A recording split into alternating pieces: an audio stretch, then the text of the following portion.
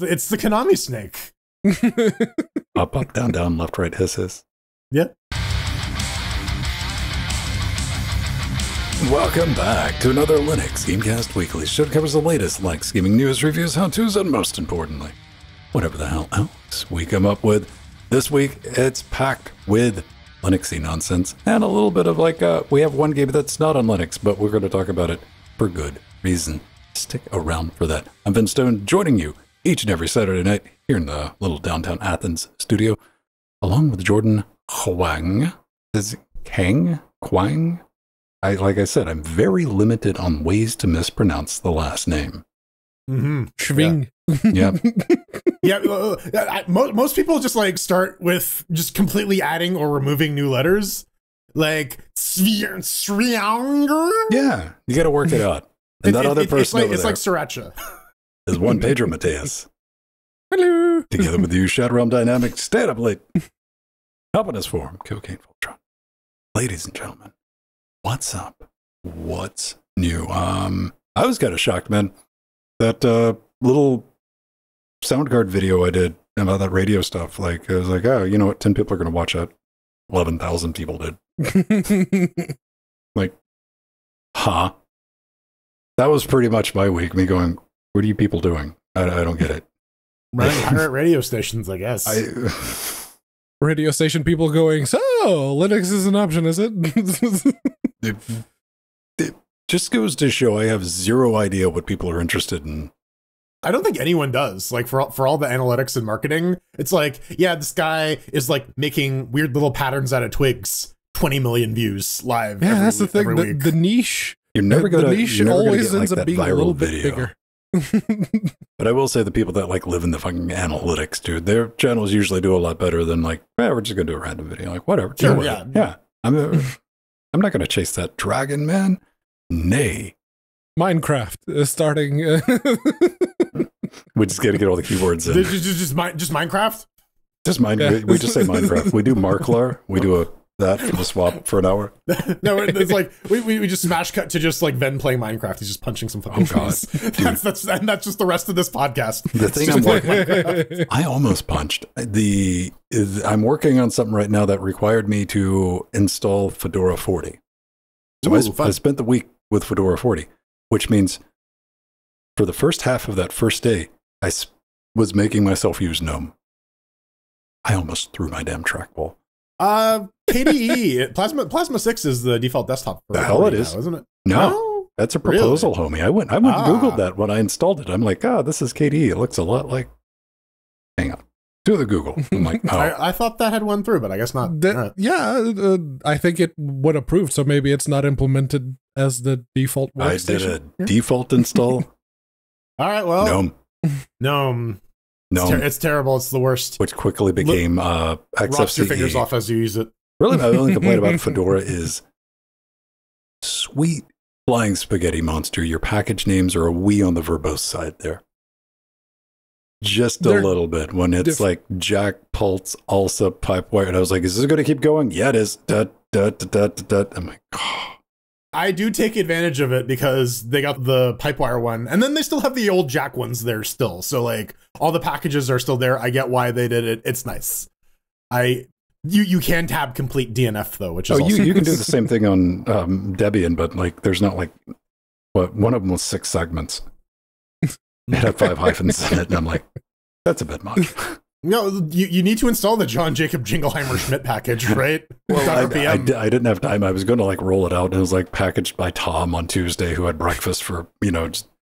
And for some reason, the core package of SDL2 is capitalized, but the other SDL2, like SDL2 Mixer and what have yous, it's not capitalized because fuck consistency. I maintain the this is what the future would look like if all distributions would just agree upon package names. Yep. That would solve so many problems for everybody. Mm-hmm. But then there would be 2 distributions because there would be no, we want the dash devs versus the dash devels. That's the big split. You know what? Make that work with both DNF, Pac-Man. Yeah, you could alias one to the Yeah, other. yeah. It's, yeah. Like- No, just meet them in the middle. It's just Deve. It's like Steve, but Deve. Devil. Deve. Deve. Give me them Deves. Oh, man. Did you have an exciting week, Jordan? I know the world, we celebrated not Blue Monday, but Blue Friday. Yes. How does it feel to not have to worry about antivirus patching? I mean, it's a damn shame because if that had went down on a Monday, we would have gotten a resurgence. And yeah, I like that song.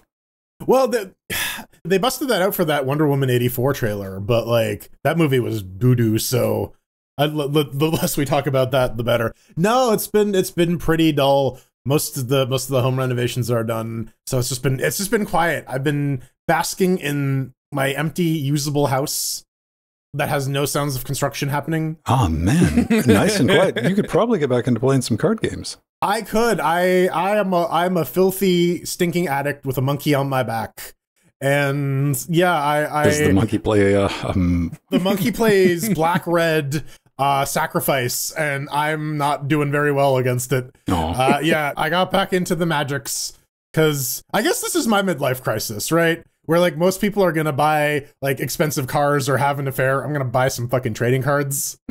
I figured that's that's a fairly harmless midlife crisis. I don't know, man. Well, somebody brought up like midlife is like 30. When you average it out to your life expectancy, it's not like 60, dude. You don't live to be 120. Yep. No.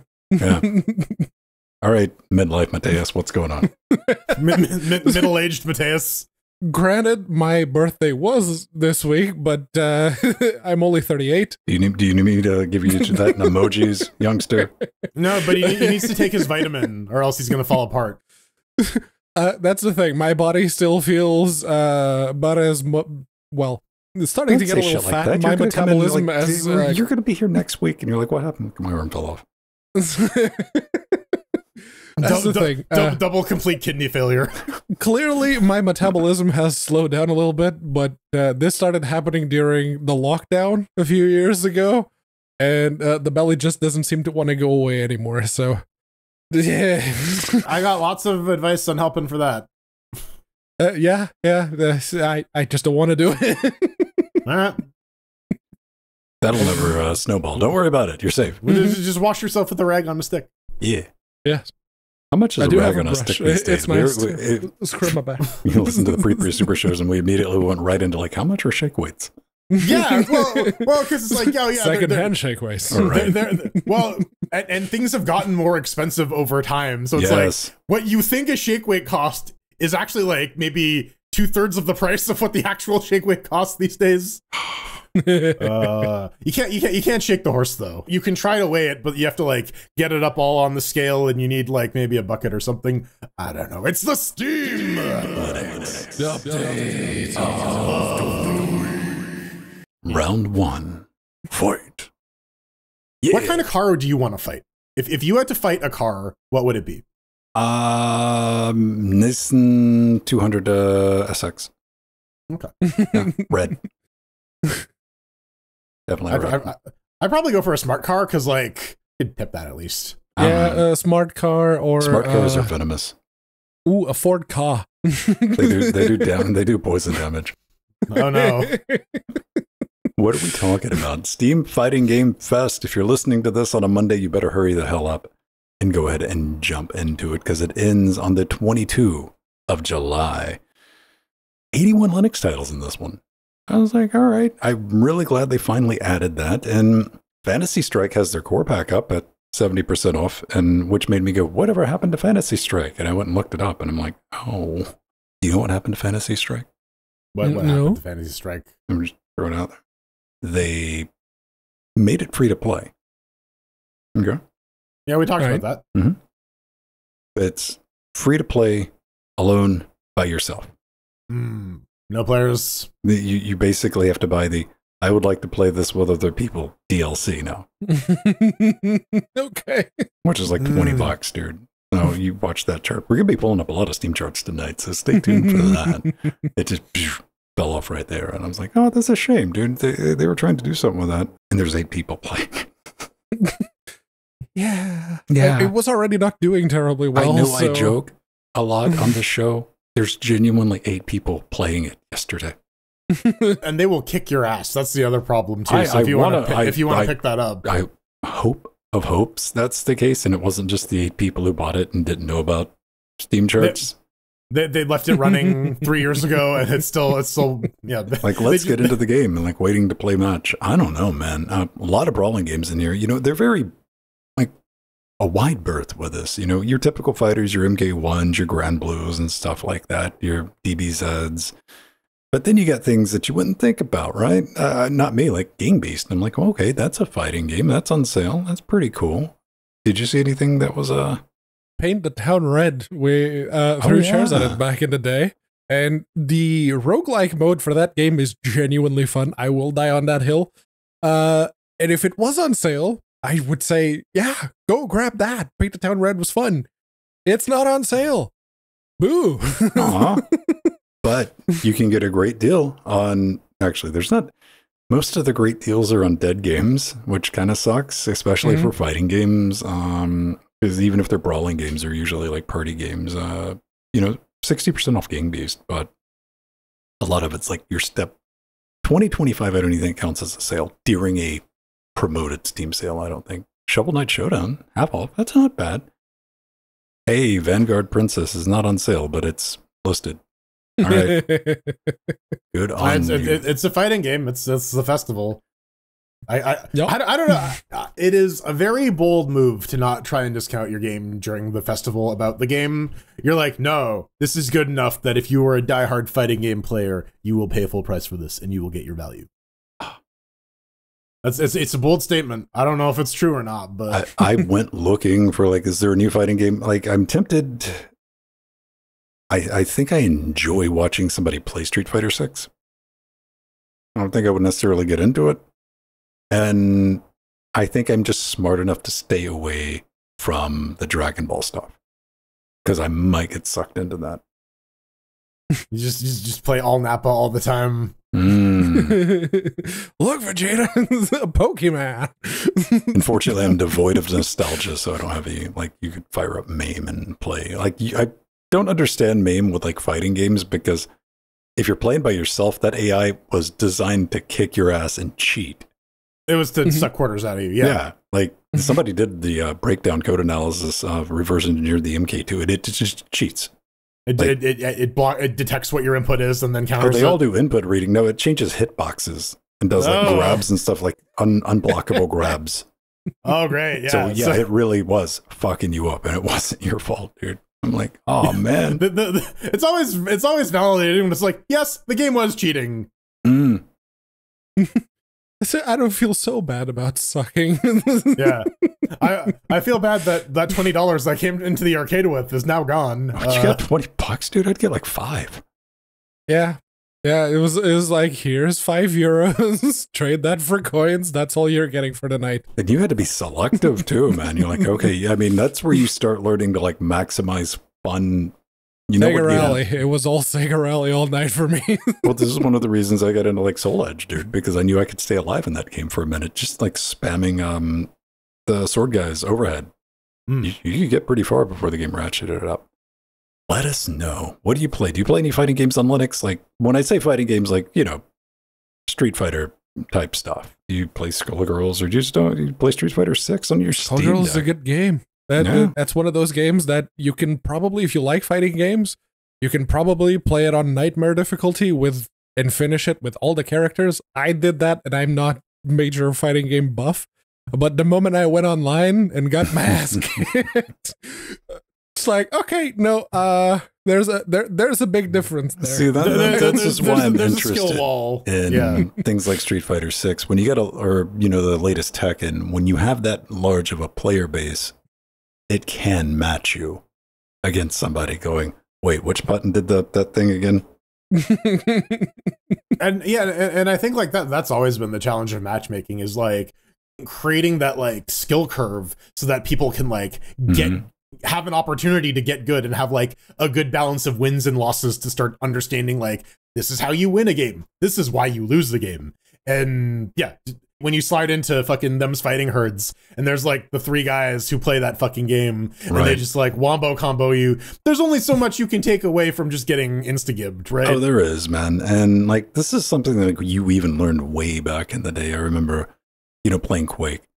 You would hop into a server and you're like, nope, I am not good enough for this one. Let's go find another one. And hopefully you would find one with like 2. And it was so great when you like logged into a server and you were the good one. And you could at least experience what it felt like to just run over the noobs. And I'm like, yeah, it's awesome. Then somebody who was mildly competent would show up and just start wrecking. You're like, oh, so fun. No, that's not how this works. You're supposed to just stand still while I shoot you in the brain. Exactly. I mean, you know, it was like playing us with like Steam controllers. It was kind of fun. Speaking of Steam controllers, we're never going to get one, but the closest thing that we have is a Steam Deck. It is basically the newest iteration of a Steam controller. And if you've been using your Steam Deck a lot as your, like, maybe it's the one gaming machine you just have the cheapo laptop that you got from school, and you have a Steam Deck as your gaming machine, you probably want to do some maintenance on it. Even if it's nothing terribly fancy like taking it apart, just cleaning out the little bits to get the fluff and everything else. My micro SD card, I'm like, I wonder what that'd look like in 2 pieces. Nom, nom, nom.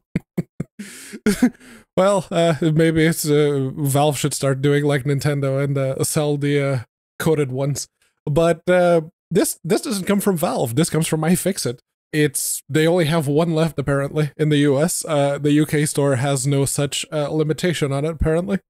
But it's a little kit that comes with this little egg basket with an ESD strap, a screwdriver with the replaceable bits with the 3 bits that you actually need, a plastic prying tool, some tweezers, a big brush with anti-ESD bristles, the little toothpicks that you use to pry bits of plastic apart, and what's that? 8 precision brushes that you can get into, say, the D-pad creases or the little bits around the analog sticks or the areolas.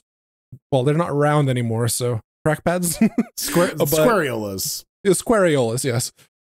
You can get those precision brushes all up in there to get all the fluff out and maintain your Steam Deck and keep your system running as well as it can for as long as you can. So it's not terribly expensive either, which is nice. $13 is very reasonable. No, that's very affordable. I mean, looking at it, but they got the cheap spudgers, man. They got the cheap spudgers, which if you have experience taking apart I mean, what, 1, 2, how many do we have here? 1, 2, 3, 4, 5, maybe 6? 6, yeah. 6. I like to call those single use because they get so chewed up. I mean, unless you got a floppy deck. Man, but yeah, I would like some like better spudgers than that because sometimes just getting into that, it's good to know that the Steam Deck has such loose tolerances. It's very easy to get it the apart. back is actually held on with self-tapping plastic screws, yes. Yeah. And they specifically said once you take it apart, it will never be as firm and rigid as it was originally because, self-tapping screws. Stiff even. That's kind of the nature of the beast. Now, here's the real question. Has anybody ever used that dumbass wrist strap? I had to use Not that ironically. in school. It was part of the under test. Duress. Not under duress. You gotta put this ESD strap on or I'm gonna blow your fucking brains out. We're gonna fail you. Yeah. Yeah, that's... Well, you're gonna lose the 1 mark for not putting on the strap. But... It's like I always do once I start digging into something, I always touch, usually it's the case on the desktop PC because that's what the power supply is connected to. So tap a piece of metal, right? There. Yeah, just in case. I don't know, man. Like yeah, you know what? If you're I have instructing complex normies, emotions about this, Jordan. Give me a fucking minute. God damn. Fine. No. Process. That air. Process. Would I quit? Here's what I'm trying to think. I'm like, You know, I guess it's better than nothing if people don't know how to do that. Right. But it's so far from a requirement. Like every PC build I've ever done, like I was thinking like, oh, should I have it? I'm like, no, like, tap, and you're good. It's one of those things where, like, if you're telling new people to do it, it's like, yeah, you know, if you're telling Joe, I don't know what the fuck you're doing, who's wearing his wool socks and like the most staticky clothing possible, yeah, maybe he should like put on the fucking bracelet. And you just want to hedge those bets and just include that as part of the instructions. The people who know will be like, yeah, I'll touch a piece of metal. But you know, Joe Normie, who's trying to fix the Steam Deck and has little chunks of plastic all over the place because he couldn't quite get the back of it off as easily as possible, might need a little extra support. I think the moral of the story is don't take your see, listen to me being responsible. You know what? Take that shit apart. Don't listen to adult Venn. Rip it apart. Find out what's inside. If it breaks, it breaks. Deal with it. It's only $700 Canadian. Yeah. You can 3D print replacement parts because Valve were kind enough to provide the complete replacement. Yeah, it's not if you jam a spudger through the CPU. Well, no. I know but you can buy the replacement on iFixit. No. Let's talk about forks. Forks are important. Yeah, it's a good way for like software to get split off or added to or recombobulated. No. I am really going to talk about forks though. Because ForkOS. It's another SteamOS because we can't get SteamOS and download it and put it on our PCs. What are you doing? That's not... This is minimal changes to SteamOS, so they want to be able to preserve upstream compatibility, which is good, and it does support booting from removable media, also dope, and it's originally based on Hollow ISO. This is where it gets interesting, though. Device support. Not only do you have your GPDs, you got your Aya Neos, you got your Atari VCS, and you got whatever the hell Eins are. The Loki Max and the Loki Zero.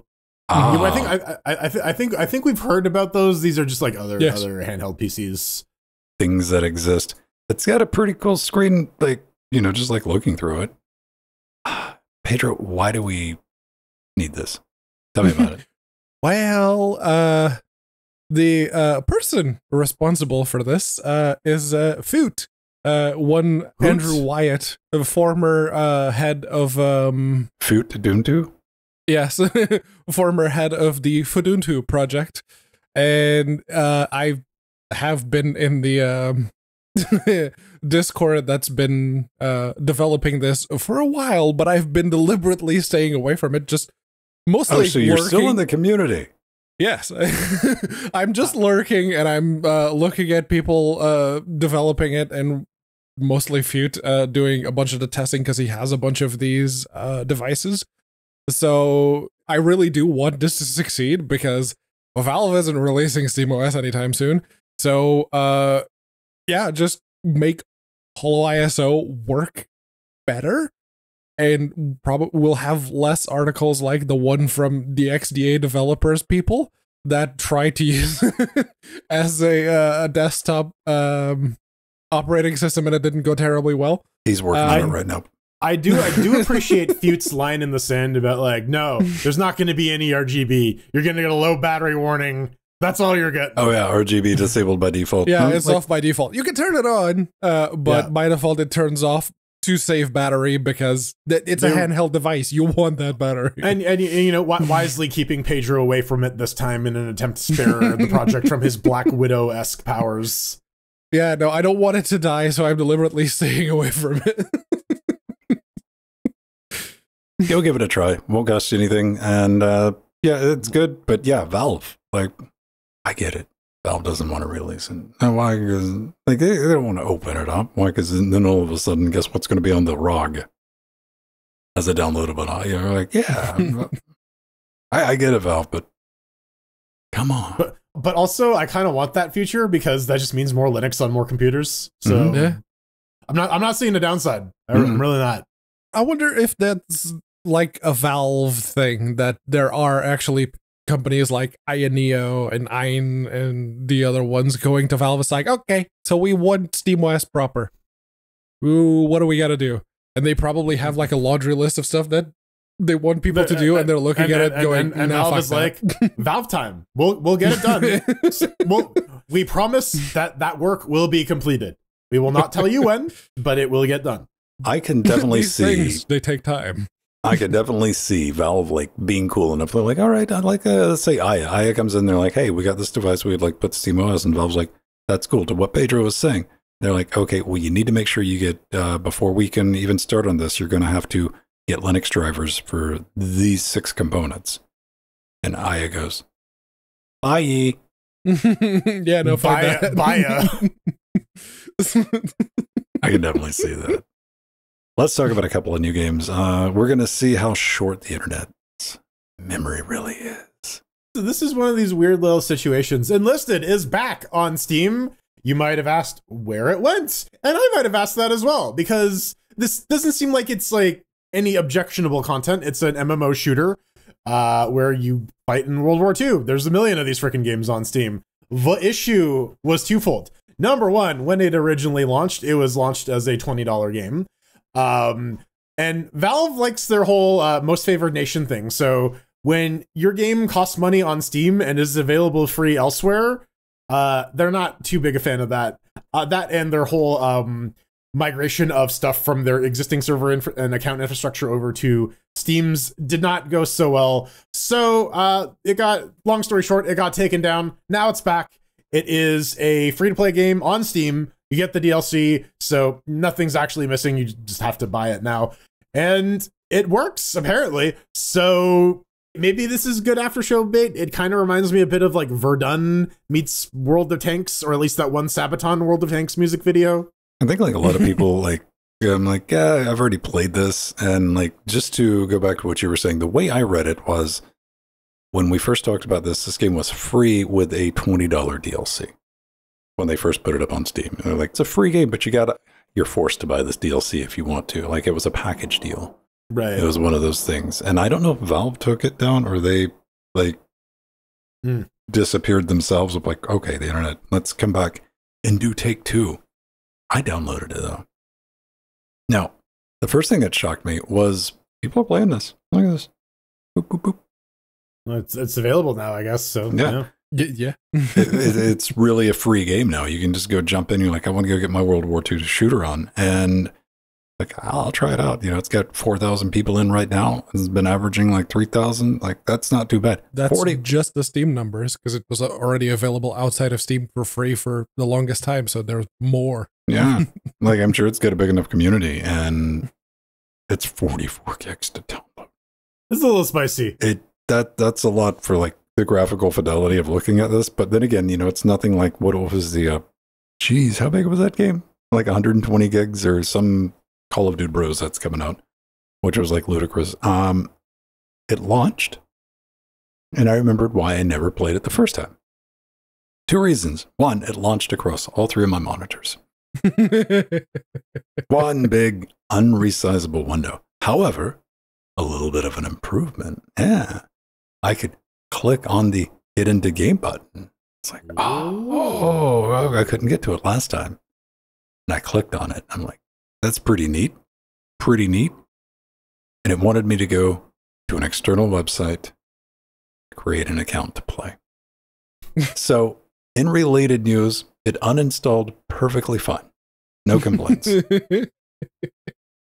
I hate that. I will bounce off your game. I would probably refund a game today if I downloaded it. An account's bad enough, but if I have to leave the game, because the technology exists for me to create an account inside a game, Steam makes those tools available. If I got to go to an external website in order to do that, unless it's like an MMO or some bullshit like that, that's a different category. But like that, I'm done.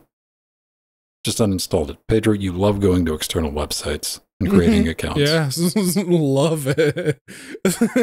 Almost as much as you love folders in your home directory. I very much love that too. But yeah, no, me, the person who goes, wait, so I have to make that account to play? Like, no, I'm out. Yeah, no, that's not. A, Valve shouldn't be allowing that. And B, don't do that. Don't make people create third-party accounts just to get into your game. Just But it's Gaijin entertainment. What could be the harm of creating? It worked great for Helldivers, didn't it? Didn't it, you guys? They are the world of, what is it? Is it World of Tanks or the other one? Probably War Thunder. One of the War Thunder is the leaked military Wikipedia. Yes. I know one of them is made by or published by Gaijin Games. Let me see. Gaijin Network. Gaijin's the War Thunder. Yeah. War Thunder. Okay. All right. Up next. Yeah, also Cursed Cuisine Royale, which we did play on the after show. And right, I remember us getting assassinated in our little go-kart together. Oh yes, right? Yeah. Let's drive down there. Blam! Hey, where's the car going? Blam! Blam! Well, we had fun, like running around trying to figure out what the hell was going on, but then we found the car, then the game just turned into us like riding in the car. Yeah. Yeah. We're very, very simple creatures. Whatever. Go download it, go play it. Everything works on deck. 100%. 100% of your games work on deck. Will your NVIDIA drivers work on deck? No. See, here's the problem, ladies and gentlemen. How do we want to put this? We did it, Reddit. You're bitching, complaining, and moding online. Us collectively have forced and scared NVIDIA into bending the knee by pressure from forum posts, social media, and the like. They just couldn't take it anymore. You've hurt their feelings savage. Of the leather jacket itself. Somehow I don't think that was really it. But hey, NVIDIA is actually not just supporting the open source kernel modules that they had. They're doubling down. They're making them official. The newest architectures, Blackwell and Grace Hopper, are going to be first and foremost defaulting to the open modules, which is awesome, which is great. They do say it's like, yeah, the open modules, they're still only supported from Turing and up, which is unfortunate, but having, you know, the actual proprietary blob running via the same open source kernel modules that NVK can use gets NVK that very same level of kernel support that the proprietary driver already had. And yeah, the difference at that point is basically what each individual driver can bring. Granted, if you're doing any kind of compute or encode with NVEncode or CUDA, whatever, you probably want to use the proprietary drivers still. But if you're only playing games, NVK is... okay, there's still the bit that if you're on a laptop and you're not plugged into power, the moment your GPU goes, I'm going to use the full power, it just cuts and shuts down the laptop to prevent any unsafe power draws. But plugged in and for desktops, it's almost there. It is genuinely almost there, and it's impressive that NVK made as much progress as it did. And this, with NVIDIA going, yeah, no, the open source modules are the way to go. That's just icing. That's great. And it's coming spoon. We're talking about the 560 drivers, people that you're going to be able to play around with, transitioning to open source GPU kernel modules. Love it. Hell, like Pedro said, it's going to be mandatory on Hopper and Blackwell. Like, you don't have option B. You got to use the open ones. And Maxwell, Pascal, Volta, we're going to pretend that more than 10 of those cards were made. They can just get wrecked. Scrub, you use whatever you can find, you know, outside, out back. Go deal with it. $5,000 Titan V, no. Come on, man. It's not for gaming, Pedro. However, what's got me most excited is I can't wait for the internet to tell me why it's not good enough. So I want you to do that in the comments. Let me know why this isn't good enough, because I know the isn't good enough crowd is going to come out in force for this. Also, they added some extra smarts to the run file. And when it does come down to CUDA, you should be able to use this with CUDA. Don't think that's going to be a problem. They put some smarts in there, and like the CUDA stuff can get a little tricky if you're installing that from the run file because it comes prepackaged with the NVIDIA driver that it wants to run with. They'll get it sorted. Typical NVIDIA stuff. And you're excited. We got some good news out of your AI apocalypse that Jordan I mean, yeah, wished into existence. Well, I mean, I think that's really... I summoned it. Yes, it's all my fault. It was an accident. I tried to summon Mega Ultra Chicken, but instead I just got Olama 3. No, but I guess like, yeah, that's the one fringe benefit about the AI apocalypse is that NVIDIA is finally seeing the writing on the wall. Folks are gonna need to actually be able to see the driver code if they want to squeeze everything they can out of those multi-$1,000 GPUs for your machine learning shit. I will say, at the end they're just like, yeah, if you want to install this on Fedora, just DNF install NVIDIA drivers. That's weird. It's welcome, but it's weird. I guess the other thing I'm curious about is like, there is a lot of game-specific code in the prop drivers, so I do wonder once everything cuts over to the open source modules, are we going to be losing some of that, or will there be like, yeah, you know, you may want to, for the games X, Y, and Z, you do want to be on proprietary drivers. For these other games, NVK or whatever works fine. I think that's going to accelerate, like we saw with AMD open source drivers, you know, having a GitHub or the equivalent to be like, hey, this doesn't work with the NVK team, and they're going like, boom, all right, we're on this, and we're going to keep it rolling, keep it updated. Oh yeah, no, I'm sure that's going to happen, but there's definitely going to be like a transitionary period. Oh, 100%. Yeah. Like you're going to run into problems. Like, have no illusion there. Like, AMD had the same problem, you know, going from the FGLRX to. I mean, AMD also had the advantage of like FGLRX also didn't really work, so anything was an improvement over that. Yes, so it was kind of rougher because it worked less at the beginning. Yes, which was kind of rough. And yeah, the moment that Mesa got to the point where, yes, the performance was still technically worse than what you could theoretically get out of FGLRX if you got FGLRX working properly, which most people never did because documentation was bad. And even if you followed the exact recommendations from what they said, no, you have to have this operating system, these packages like the GIMP help files installed. If you have all of those, it should work. And people are just like, yeah, I have that exact same configuration and it's not working.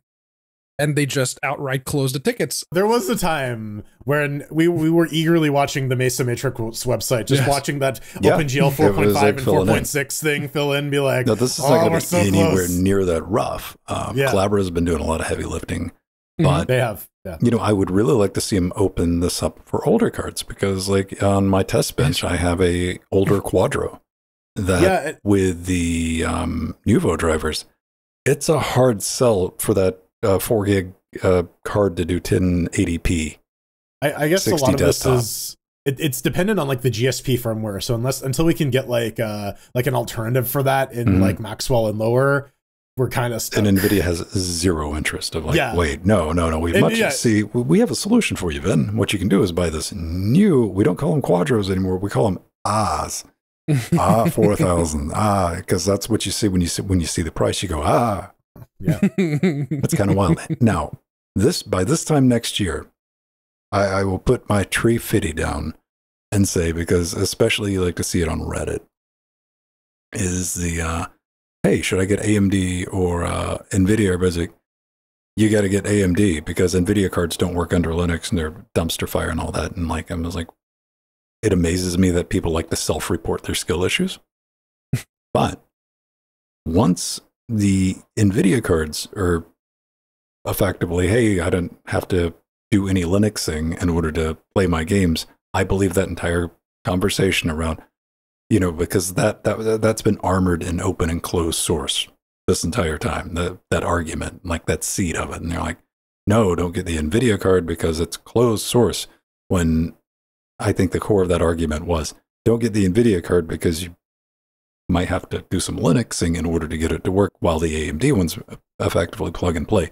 So I think by this time next year, that's all going to be gone. I think it's definitely going to bring it more into a, what is the card that you can afford, which I think is really the question that we want this to boil down to, is like, what is the one that fits your budget, not what is the one that's going to work in your particular use case. One thing I brought up, we were talking about doing some stuff with Turbo, because he's working on that LLM AI thing with a keyboard, not a keyboard, but the clipboard thing, his project. And it came down to it as I know very few people. No, I said it as a blanket statement to be funny. I says, I don't think anybody's ever bought an AMD when they could afford NVIDIA.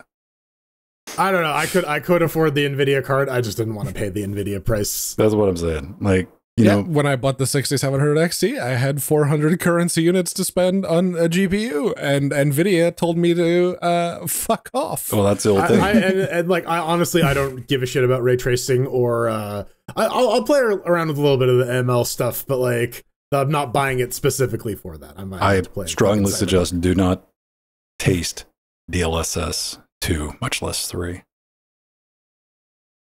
Don't do it. It's fucking amazing. Now we got the frame generation, baby. We can cheat with AI. But now you got the frame generation, then you got to install the anti-lag to make up for your frame generation. Yeah. Yeah. It was a simpler time when AMD was the value brand. Now AMD is the slightly less than the NVIDIA brand. Mm-hmm. Yeah. Come on, Intel. Come on, Battle Mage. Prove us all fucking wrong. Intel's a bit more worried about their CPU. I don't think they are right man. now. Here's what Intel's going to do, because like this doesn't affect Xeons. This is only like the i7s. If you don't know, Intel's having a meltdown. We talked about it. I tried to talk about it last week, and these guys are like, where? But they're going to run into a real issue with it this year. All they got to do, though, is keep sending these people replacements until the warranty expires. And then go buy a new one. Yeah, that is going to be the most Intel strategy of whatever. They're like, all right, we got some of these laying around. All right, fine. Because that one gaming company, they weren't using Xeons. These were like, they had racked i7s. Well, Intel's like, all right, sure. Here, take some more. All right, call us when those mess up. We'll give you some more. And apparently they did after 6 months. Retro Achievos. This is quite possibly the most horrifying dolphin image in the history of monotone dolphin images. Yeah. Oh man. Yeah. he's got that like dead eye stare. He does. Yeah. He looks a little upset, doesn't he? Yeah. Well, I thought they had the new logo. What happened? Now it looks like you got in a car accident. The new logo is there. It's on the top left of the picture. Yeah. Why wasn't he holding the controller then? Yeah. So game achievements in retro games. When I first heard this, I had a very visceral reaction to this. Of like, ew, why are you polluting my perfect retro games with achievements? And then I thought, people are already fucking doing this. Welcome to the speedrunning community, where everyone is basically just creating their own achievements, and you have no proof of you fulfilling them unless you're actually live streaming your game. Retro achievements is now a thing where people are able to like plug it into old MAME games and like get achievements in your old Street Fighters and Mortal Kombats. Now they are adding them into Dolphin games as well. Now, at first for the GameCube games, the Wii games are coming. They got a decent list of stuff at the moment, which is not in front of me. But yeah, they're adding them into Dolphin. You may need to create a new save because it may not infer the achievements based on your existing save, because I think it looks for specific game events or like shit happening in memory. But yeah, if you want, you can now have your Pikmin 1 achievements if you really want to show off your EPeen. It's horrible. Like, I agree completely. We shouldn't be modifying older games. The emulators should only do the original resolution and no graphic upscaling. I want to play that shit. You should only be able to play it with original controllers or keyboard. That's the only option. And it requires original control. Yes. Yeah. Original media and original peripherals. Yes. It only starts if you have the disc in the drive. No. It is acceptable to play it on a keyboard, because that's just terrible and no one wants to do that shit. No, it's got to be the Mario type keyboard though. Yes. It's arrow keys and ZX CV. Those are your buttons. I mean, I'm down with this. Like, I give no cares about achievements. Achievements are those things that pop up while I'm playing a game, and like every now and then when I'm done playing a game, I'll be like, hey, look, I got those. Look at that. All right, cool. Mm-hmm. That's it. That's my relationship with them. I don't think I've ever like set out, now, not for achievements, but like I went out of my way before in games to like, we were talking about a couple of weeks ago, the new Old Near, where you got to go through it the third time and like to get that ending. And I got like a quarter of the way. I got the first ending, I got the second ending, and on my third playthrough, I'm like, you know what? I don't care. I've done stuff like that, but never to the Stanley Parable. Go outside. Stanley Parable, I did not change my clock, and Ryan C. Gordon is the reason I have that achievement, because he was like, "Oh, it's getting almost that time," and I went and checked my time, and I was like 3 weeks away. So I set a reminder, and I got to reply back, and I'm like, legit got that. Me too. I'm like, oh yeah, I still is it about time I booted it up? You get the achievement. Yeah, for me, it's always been one of those things where like you do something in a game, and then an achievement pops up, and you're like, oh, well, that's nice. Yeah. But yeah, much like everything else, that's kind of been ruined by those games that shit achievements like they're chocolate. And yeah, chocolate shit. It absolutely that's the correlation. Yes. But I can also Don't see. listen to him. Don't listen to Pedro. Pedro's a bad man. It's okay. Yeah, I can also see has like legit lore though. That shit goes deep. I can also see why people, especially the people who are into retro games, and I did like the intro bit that they had in the post to say, no, these are two fairly recent Nintendo consoles. And then September 14th, 2001 is when the GameCube was released. Like, oh shit. So yeah, no, a lot of people were already using retro achievements via retro arch, because you know it's a good way to have that kind of functionality. It's a good way to encourage people to play the games again, because then you'd be like, yeah, you know, get some achievements. You may have played this a bunch as a kid. Can you do this special challenge? You may have cheesed it at first, but are you good enough now? Like, and community-driven achievements also have the bonuses. Like, okay, so we'll create an achievement that if you hit this, you're, you know, right up there with all of the other players who have nothing else better to do. I mean, it's kind of like a leaderboard or a scoreboard, like a letterboard or something like that, of like addictive mechanics in games, though, with achievements. Well, that gets somebody to play a game too much because they don't have that control. And now the achievements have been added. I think for achievement hunting for something like old games that don't require you to put money down for it specifically. So it's like a money thing? I think money makes it worse. Yes. Worse. Okay. And I mean, like, what?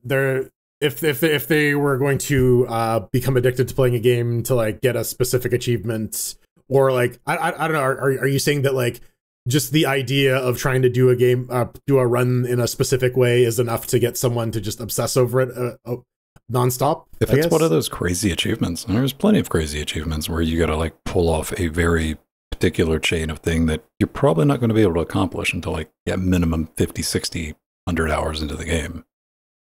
That's why only like 0.08% of people have them, you know? And that's not the whole point of achievements, is to get people to keep playing your game, right? Yeah. But I mean, like, if they're just playing the one game in exclusion to other games, is that a problem? Or that's all they're just doing. Really like if that basically anything becomes, to me, something is a problem or an addiction, like if it interferes with your ability to like function, you know, in your life, right? Like it starts taking away from like, oh, I missed work, or relationship type stuff. If you cannot function without having a little pop-up that says you are one step closer to your goal, I mean, there's like apps on your phone that can like hijack your brain into doing that, right? Oh, push notifications. Yes. Yeah. Well, yeah. There's like adventure journaling or something where it's like turn your life into an MMO and like brush your teeth to gain 500 experience, and you brush your teeth and you gain 500 experience, and it like tricks you into like being a functional human by gamifying it. So I don't know. And then selling your data. That's how they make the money. Yeah. Well, I mean, there's the $200 Bluetooth-enabled toothbrush, but the dark side of all of this is like, oh, you're selling my shit to make money. But again, this Pedro, is how dare you imply that not everything's black and white? Come on, man. but for retro achievements, like where is the risk? Johnny 69 2020 on the retro achievement boards is not like, oh, I'm gonna put this achievement in there in Super Mario Galaxy, and this is gonna ruin someone's fucking life. Just mine.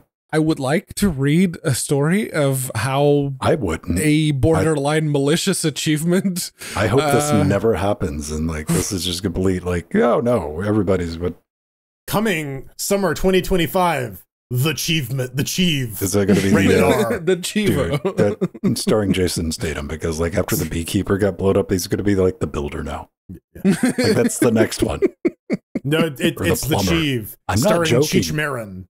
Not joking.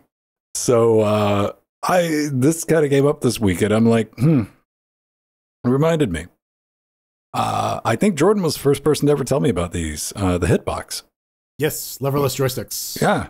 No sticks, just buttons. And I'm like, not really into fighting games anymore. Probably for the best. I was in my youths. I looked it up and I'm like, that's really fascinating. Playing a fighting game using nothing but buttons. Then I saw the price on those things, like $200. Get the hell out of here! I'm not spending $200. It shelved. Until now, when I ran across a Flatbox, a low-profile hitbox layout fight stick. Look at those buttons. They're just keys. They're just regular keyboard keys. Oh man, you can put different cherry switches under them. Yeah. You can play with your toes. That seems like always with you straight to the toes. For toe. Yeah. Yeah. And I'm like, yeah, Pedro Quentin Tarantino Mateus, obsessed with feet. Teen toes. Totite. What is the pizza? Totino's pizza rolls? Yeah. I don't know. There's a way to work that out. Hungry guys. Dude, this guy has come up, not with one. There's 7 revisions of this bad boy. Mm-hmm.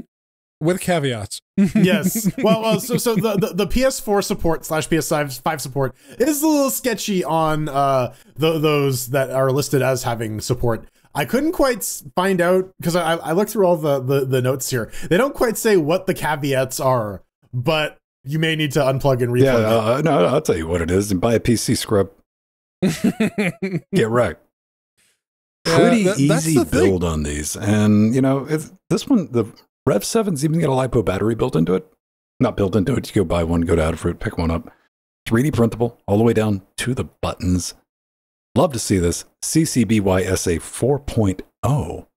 And really all you need to do is get the PCB, like all this stuff you can get done online. Get the PCB made, get the case, the buttons. If you get a 3D printer laying around, do that or ship it off. Get like a really nice, and what do you need? Yeah, a ZAO, Seed Studio ZAO for the Bluetooth. Good to go. I'm probably going to be building one of these for interfacing Linux. Spoilers, you can go back and listen to the pre-super shows and if you want to know more about that. But it'll be interesting to see what that's going to end up being price-wise, right? Because I'm pretty sure I could stick with, because I got to get the cherry keys and like the clicky keys. Because, hey, hypocrite old man Venn, my fucking controller needs to click. Those keys. You need the auditory response.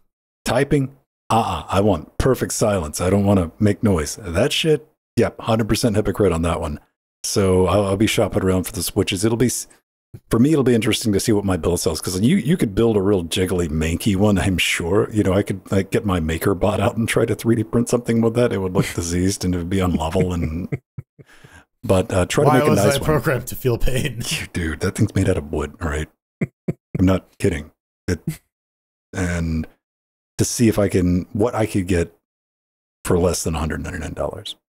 And like, again, these things are great because like if you build it yourself, you can customize it. If you don't like the feel of the switches, if you don't like the materials, you can swap it out and make it your controller. If you don't, you can muck around with the sizing if you want, if it's too big or too small for your hands. Yeah. Mm-hmm. And this is going to be a simple build. Relative, like if you can hold a soldering iron halfway steady, this is not an involved thing here. A couple of micro switches, probably an afternoon to stick one of these together. Jordan, Pedro, you got experience soldering stuff. You can look at that and like. I think the most complex bit is going to be the amount of solder you're going to need on those big holes for the actual buttons, because you're going to need a lot of it to make sure they don't move. But the rest of it, as long even the surface mount one for the those pads are big enough that that's not even an issue. You just pre-tin them ahead of time and then drop the thing in. It's like Gotta preempt though in before the leverless joysticks are cheating. Use a real controller. What are you talking about? Like all gamepads are cheating. Period. If you're not using your iToy, you have to be using the Move. original one the arcade cabinet came with, and if it didn't, it's not a real fighting game. You gotta wheel in the arcade cabinet. Yeah, that's what they have to do with that Evo. That was a fascinating thing. I wanted to get some pictures of with first Street Fighter 3, I think. Street Fighter 3 First Strike or First whatever. Strike, yeah. Because like there's all the versions on like Dreamcast, everything's scuffed compared to the original. So they got like a JAMA setup, self-contained, like arcade hardware board, like built into like little machines that they can cart them around. So everybody was playing on arcade hardware. Fortunately, I'm dumb enough to where I wouldn't notice. So I can just You're not good enough for that like half second of input delay actually matters. Ignorance so, is bliss on that, man. Like there's like differences in the game, like from the early days, man. You know. Yeah, where they were literally different versions of the game because it was a different team. They were talking about like, one company did this and they got I forget, for like the PlayStation, like, they just gave us the source code for the Dreamcast and said, here, have fun. See if you can figure it out. That was a lot of porting back in the day. It was like, someone else got this working on something that wasn't the original platform. See if you can replace the hooks. Oh, man. I do genuinely like, though, that it is low profile. Using direct input instead of I thought you were going to say low profile. No, have you seen the hitbox, dude? It's like 18 Big Max height, dude. It's just that this one, the way that the buttons are laid out and everything, that to me just looks like, ooh, toesies. you and your feet. It's direct input. It's like PC, PS3, PS4, Switch. But yeah, no direct X input anywhere to be seen, which is nice. I'm glad someone's not bowing to Microsoft on that one. And like there's like the early revs were, there's the schematics and the boards for everything. We're using an AT Mega Raspberry 2040 for the Rev 4, and just the onboard chips. Pretty cool. All right, ladies and gentlemen, that's going to wrap it up for the show. But before we get out of here, if you got something you want to tell us, well, I got some news for you. Previously, you'd go to linuxgamecast.com and you'd click on that contact button. Jordan, what did you learn Sunday morning? I learned that the wonderful piece of software that is the Gutenberg editor, the glorious WordPress. CrowdStrike wasn't the only fuck up that got pushed out this week. So, now, you know me. I don't voluntarily update WordPress. I keep a secure, it's always got security patches, whatever I'm running. And I was running 6, but an early version of 6 patch for security. Our friend old Mr. Contact Forum had a security issue. And it has had it for quite a while. And the dude has decided, which is his right, I'm not paying anything for Contact Forum 7, to not update, not to backport that fix. And I'm only one version off of that. I'm like, fuck it, might as well pull the Band-Aid off and do that. I do it. We go to WordPress 6.5. All right. This took half a morning because you got to back everything up. You never know how bad this is going to get. Got the new version of Contact Forum, which didn't have a security hole at it. Doesn't want to work with a caching system. Not having it. It doesn't go through because it's got to go through a backend spam authentication. Wasn't working. So if you go to the Contact Forum right now, guess what, bitches? Email address. Well then.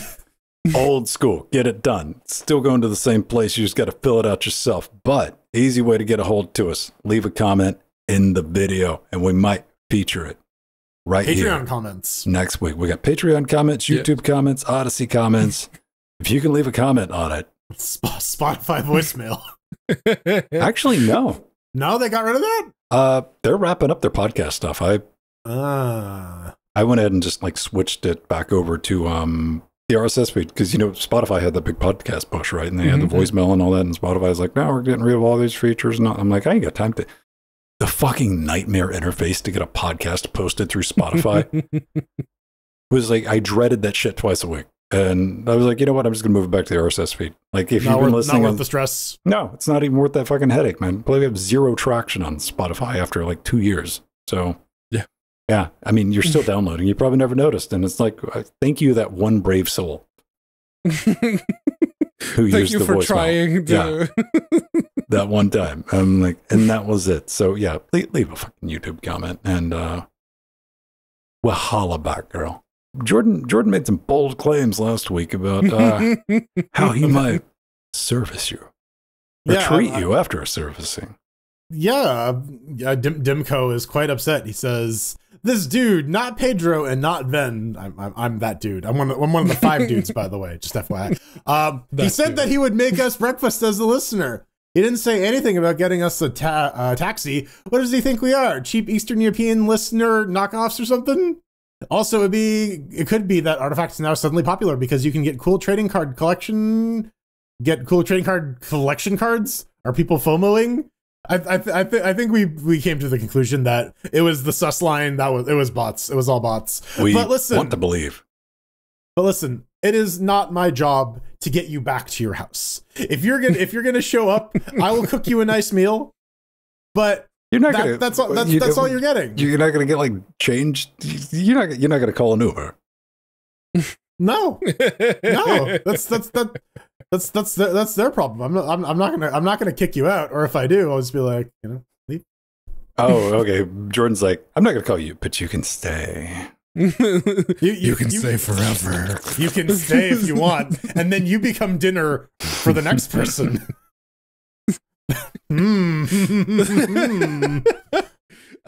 Breakfast now has some I would cannibalistic connotations. I don't know, man. Like the artifact thing. You know what? Let's just take a peek real quick. We are already running long, but I want to see. Has it fallen off yet? Do you think? Steam charts 2500. Nah, I think it's still around 2500. Linux Gamecast 622, the Steam chart episode. Oh, dude, yeah, right. Oh, hang on. Where you at? Church. Burp. Charge. Shit. Oh, shit. Bandwave. Shit. Yep. Oh, okay. So we did 2200, then I guess 2400 was the back magic to 2500 number? And then they all got banned. Yeah. We're back to the original 23. So what you're saying is I made the right choice to get back into Magic instead of trying to get into Artifact. Yes. You know what? I'm going to take responsibility for ratting out all those bot accounts. 100%. It was our show last week that caused us. You're welcome, internet community. You're welcome, Artifact users. Yeah, Artifact players. All 2 of you. 26. There's 26 online right now. So. No, it's 2 people with 13 accounts each. Oh, yeah, right. The Smurfs. Yeah, okay. It's just a Smurf battle, right? I'm genuinely curious. Somebody, like, if you're running the bot, fucking why? I want to know. Like, yeah, I'm not, I won't narc you out or anything. Just, like, give me the reasoning. Fine, like, what were you accomplishing? You ever get curious about stuff like that? You know, like, and then sometimes you're like, do you really want to know the answer? Yes. When it's stuff that I just cannot make sense of, like we were talking about, I think we've all finally agreed upon, like, that's what was going on with like the $1,000 Steam games, right? Mm-hmm. Yeah. Stuff like that. I'm like, just like whisper me, man. I'm like, oh, huh. Fascinating. That's the thing. Look, the article we covered at the time said that maybe it's retribution or someone trying to prove to Valve that you still suck even after they banned all the bots from TF2. They just went to another Valve game. It's like, haha, you still suck. And then Valve takes a week. It's like, no, that's just bot accounts. The slap fight continues. Dude, can you imagine like being that butthurt? You're like, you're going to go after Artifact, the game with 20 players? You're like, I'm going to bot that. Listen, if being on the internet for like 20 years has taught me anything, there is no limit to the amount of butthurt people can experience. That guy bought every single Rosalina amiibo to destroy them just because he hated the character. You know what? Casey might have yet another theory that falls under plausibles, but it could be trading AI.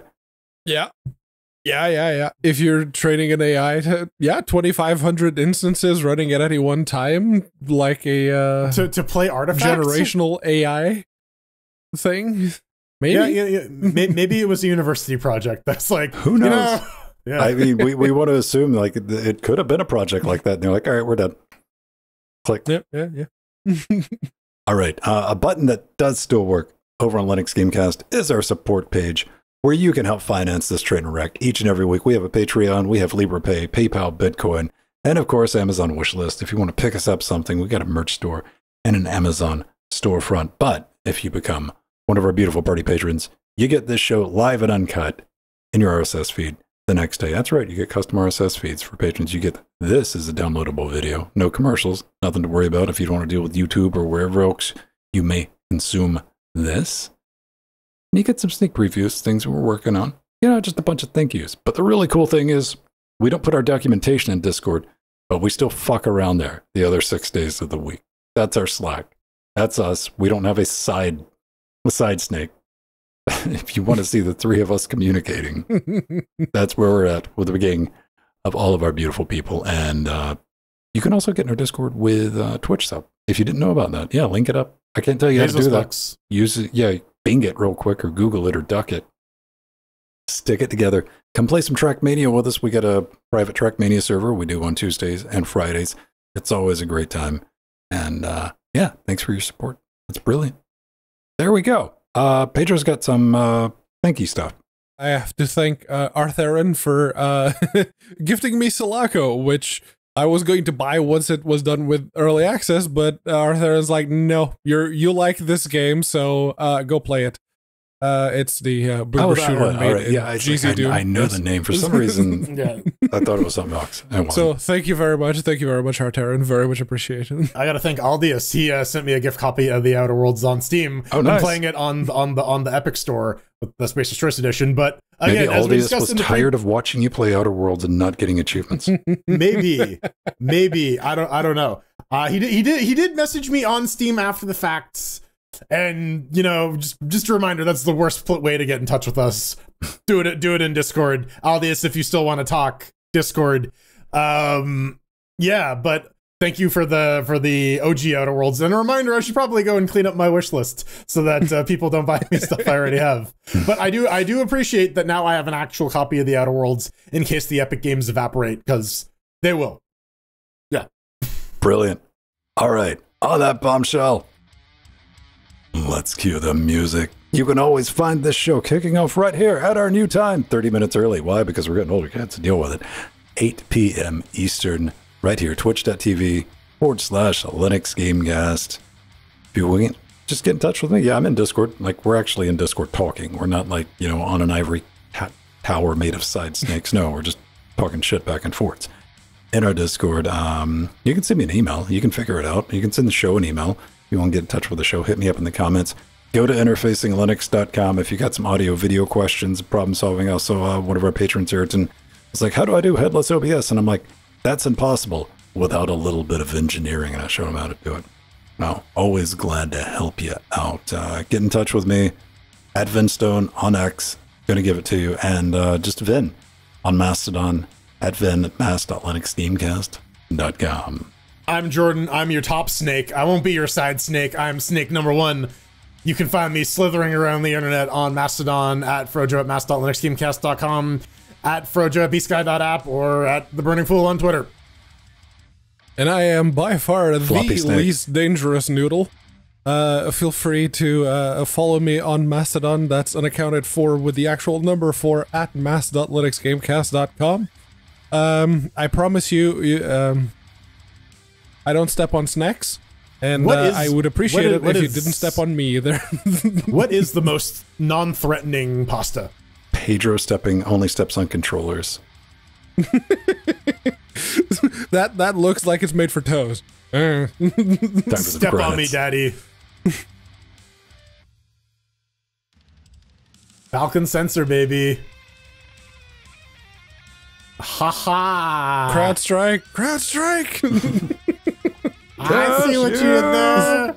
It's Windows jokes. Gamecast. We got to thank our advisors, Omega Star Thermark, executive producers, Bart Bram, Scott, Atomic, Mike, Tamaj, Dave, Eship, Ian, Kruducky, 12345, Hoplo, Drummer, and our little Nikki fans. Super Deathstone, Empty, Glorious Eggy, Tuber Tree Sloth, and the SteamOS, there's no Rider X Machina, Trudgy Ferretin, Justin Darkwing, System D, Dancing Joe, DeCresney, Ogi1, and Frostclaw, Edit Athnotes, Nova, Chad, Romeo, Renee, Leonardo, Kim, Chris, Stephen, Jill, Benjamin, Doom 2.1, Stephen B, Beck, Dodger, Zeno, Rue, Turnover, Pebble, Schwein, Jalou, and Piper. Ooh.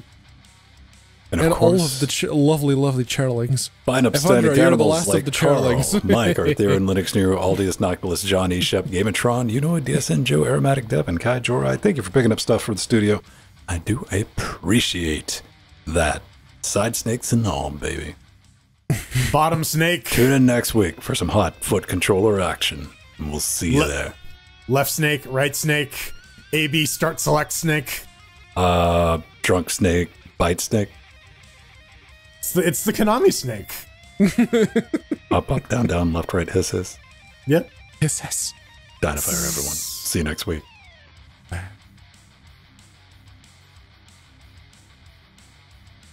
5 dudes.